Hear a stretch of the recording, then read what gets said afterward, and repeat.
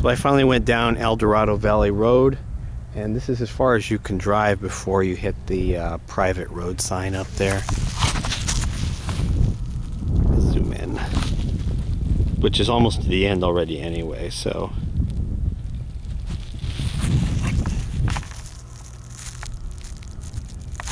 And this right here drops you at the Boulder Conservation Easement, Road L.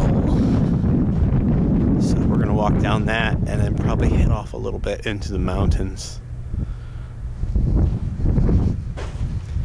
It's a pretty, obviously you want to park on the pavement or, you know, just off the pavement here, because this is a serious 4x4 road. It's pretty sandy.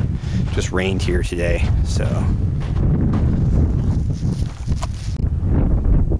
So I'm just gonna walk down the road just a little bit here. I think less than, see how much, less than a quarter mile. And I'm just gonna turn right and head straight toward the mountains and just avoid all the, you know, substation area and everything. So finally, proof that this electromagnetic detector works, besides things that are already obvious, like your microwave. Here I am under some large power poles here, high voltage power lines, and this thing's pretty active, so I know it works.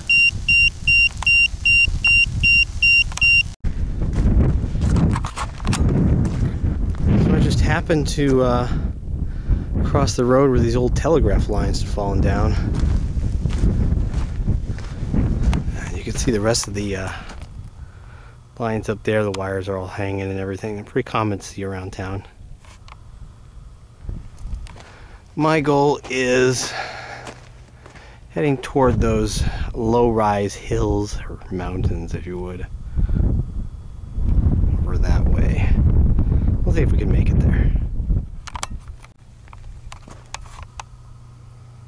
So I reached the end of the power lines here almost, and it looks like this is Route R over here, and it looks like it's supposedly closed for restoration.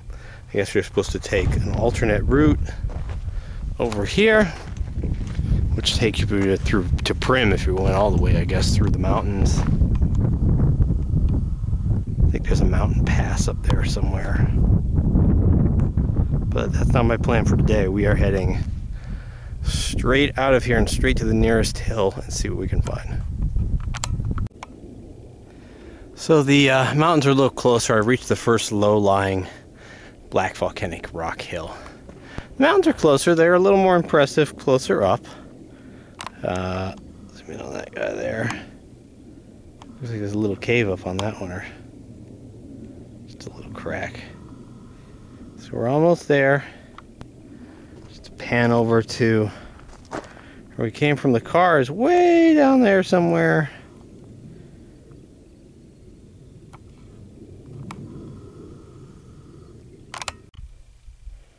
So as we get just above 2,100 feet here, the Chollas have gotten way bigger. Almost a little forest of them over here. Quite nice and fuzzy. Quite a few of them. So we're almost to the entrance to these two hills here. And we'll see what we see there. So we finally reached the entrance of the canyon. It's actually not bad. This little caves you can see up on the hill.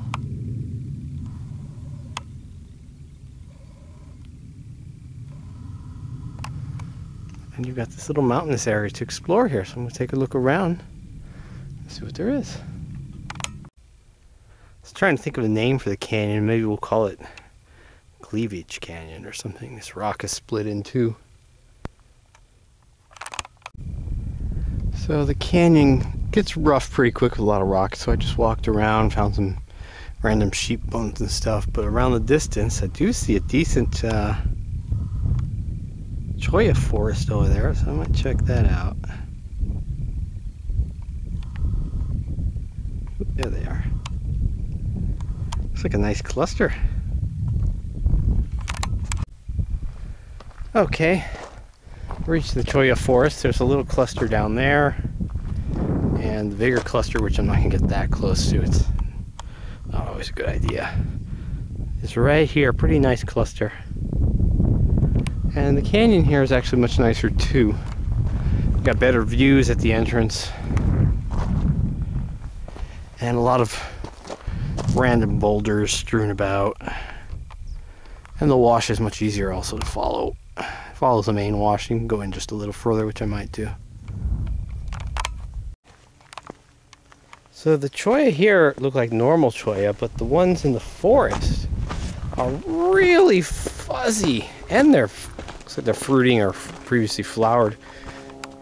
Much fuzzier. Much fuzzier. Forest and then regular cholla. And I even saw some pencil cholla along the way too. It's a cholla tour. Okay, now that the sun came out, finally got a better view of the rest of the area. There's the main forest we went to. And then there's quite a bit of what looks like cholla all along the hills. There's cholla.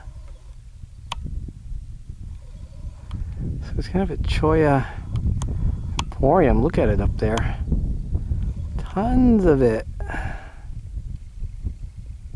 All up the hill there.